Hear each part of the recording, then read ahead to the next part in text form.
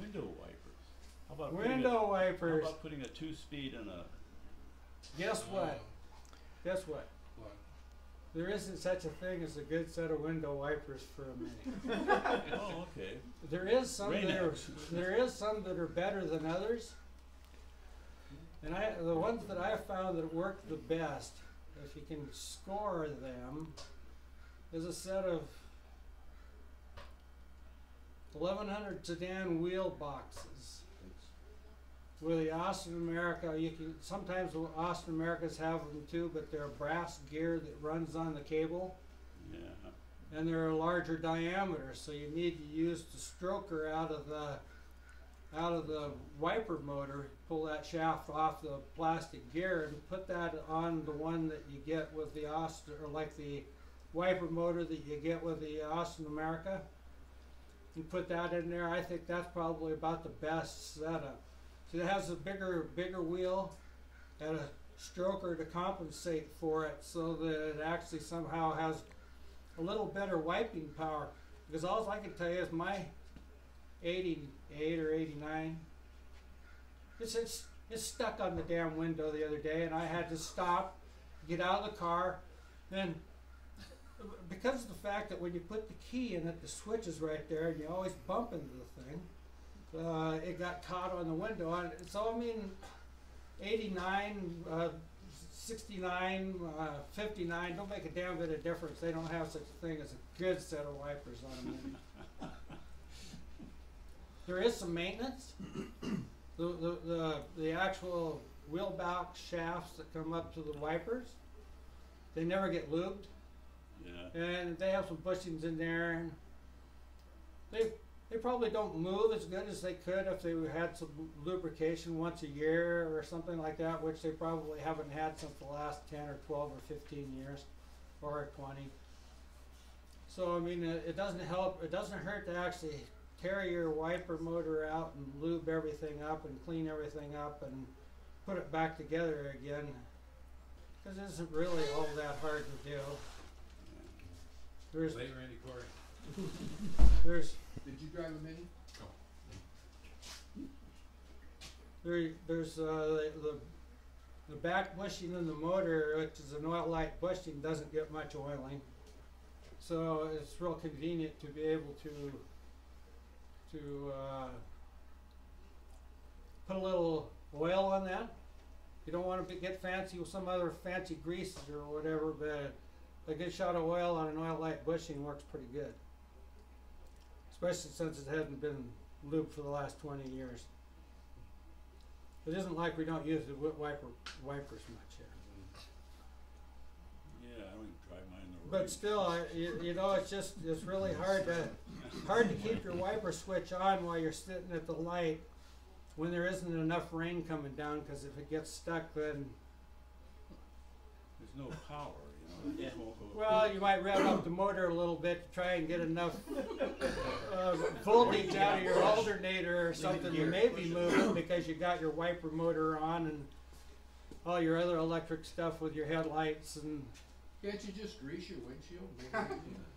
Yeah, you can. You can use that Rain-X, Yeah. but you'll kick yourself in the ass forever because you can't get it back off again. Well, it And every burns time off. you're driving at night, you run your windshield wipers, and all you see is a bunch of streaks in the thing. Yeah. It's kind of like you got a bunch of grease on your windshield, and you can't get it off. We used to use tobacco. Yeah. Yeah. Well, That's you right, can that's use- the wedding agent. You can use a lot of That's things. when you used to chew and spit.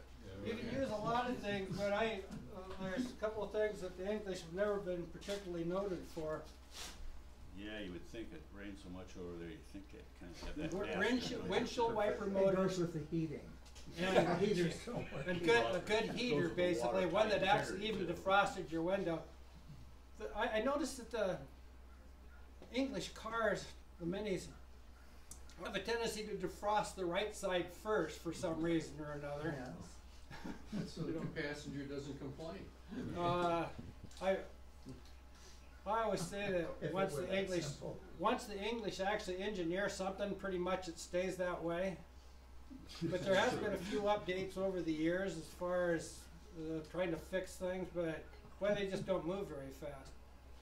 But the later model heaters actually have a shaft coming out of both ends of the motor, and they have a blower fan on both ends of the motor. And that's the kind that's like in my 88 or 89. I'm not And too sure what year. all I can tell you is that it does do better than the old ones. Because I can remember my first car was an 850, and it had one of those little box heaters like Jeremy tries to sell to you, and it had a little fan on it, and then it had a knob on the dash where you could turn it up or down. Yeah. You know what I mean? Yeah. So you would adjust the RPMs of the heater or the blower motor, which was just a fan, not a squirrel cage or whatever. But there would probably be no chance ever in your lifetime that you would ever have it other than on wide open, because hey, that's where we started. One of the best heaters actually that I think that they had was although it was a pain in the ass to work around, was the blower hooked to the flitch panel in the front, and then piped back to the box.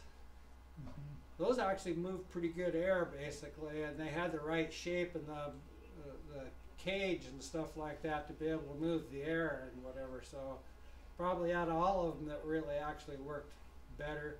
Cooper S, well, you know, probably mediocre.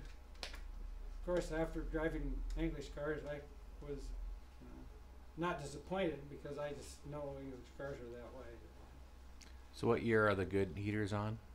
What year range would you say?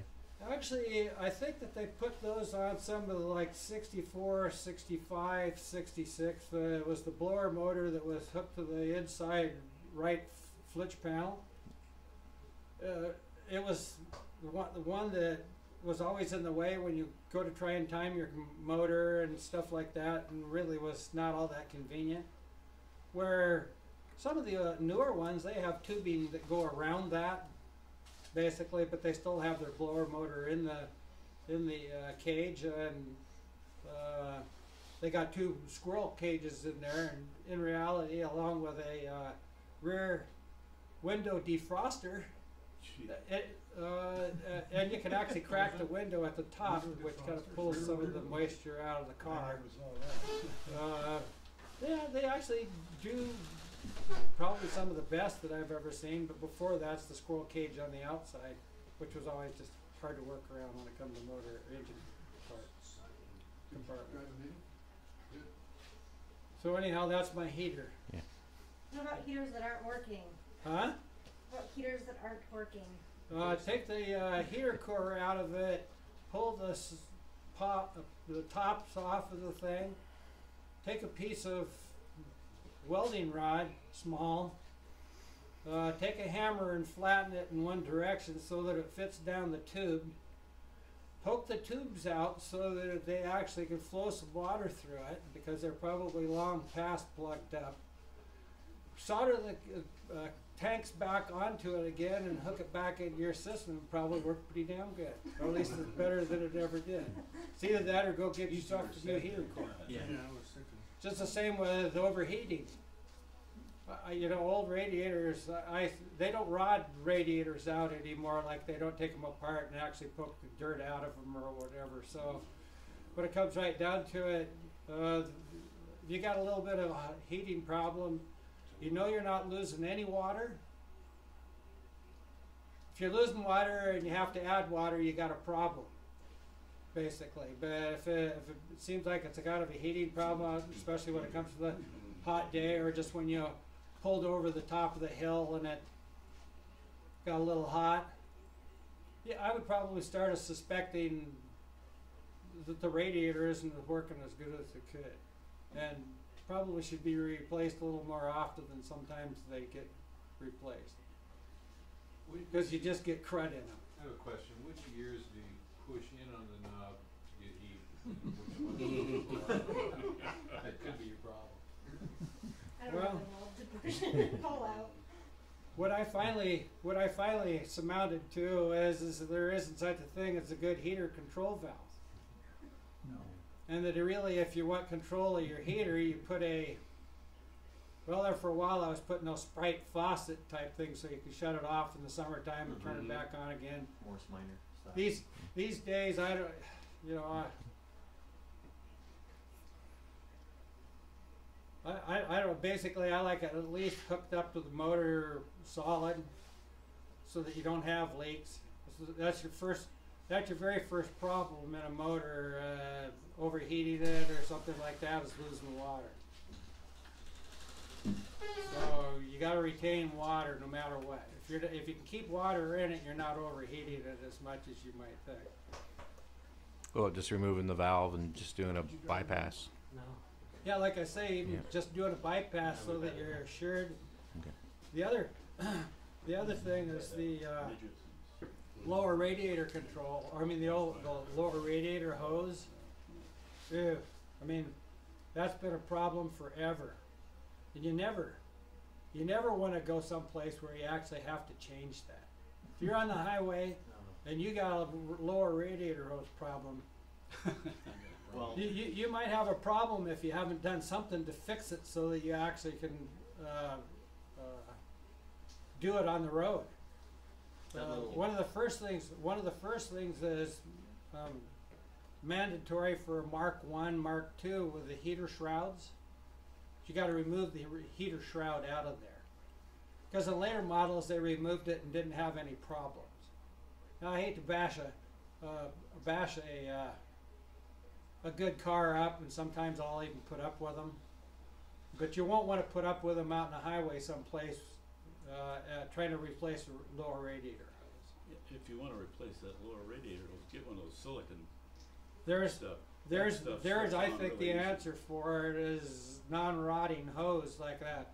These new silicon hoses they have, because in reality, without the bypass hose in your head, which you don't really need, which is horrible. to if you have change. those silicon hoses in there, you can use anything you want for coolant.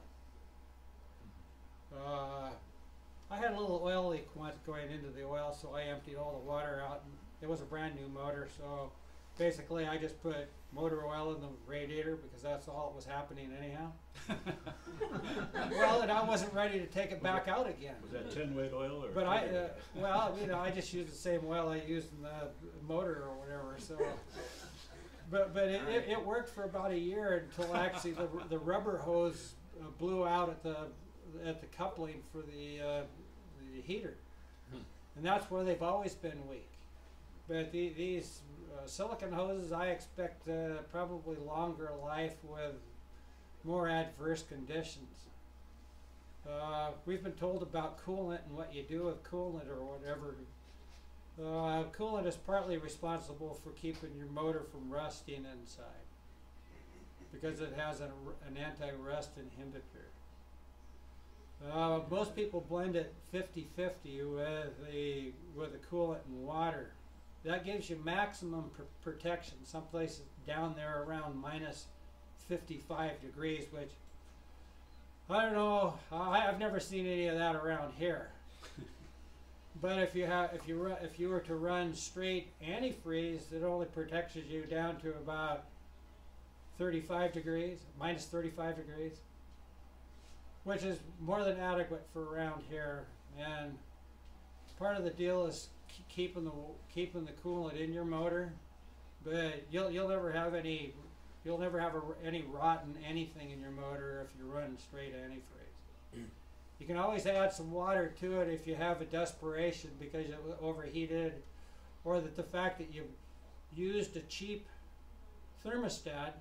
If you can't pay $8.95 or $12.95 for the thermostat because they want to sell you a $5.95 one, and say no, I want to buy the best one you got, because thermostats, if they don't work, cause you a lot of problems.